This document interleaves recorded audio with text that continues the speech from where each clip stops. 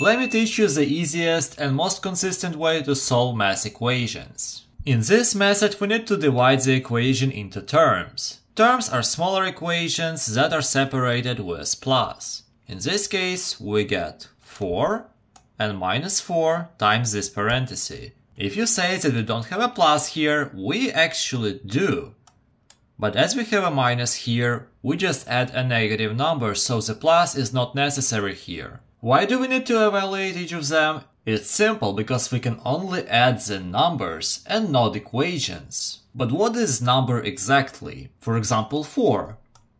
We don't even need to calculate 4, so let's rewrite it. It's pretty easy to understand what 4 something is. For example, 4 apples, that is just 1, 2, 3, 4 apples. Simple. But if we think about minus 4 times this parenthesis, the answer is not clear. We first need to calculate it. Wait, if you like the explanation so far, please consider subscribing. Thank you! And here we can use the same thing, but with multiplication instead. Here our terms are minus 4 and this parenthesis.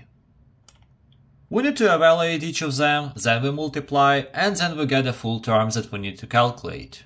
This one. So minus 4 is just minus 4, that is just a number that we can understand, and 4 minus 4 gives us 0. So now we need to multiply them. Minus 4 times 0 gives us 0, and that is the value of this term. So now the third step, we just need to sum them. We get 4 here, and this term is 0, so 4 plus 0 gives us 4.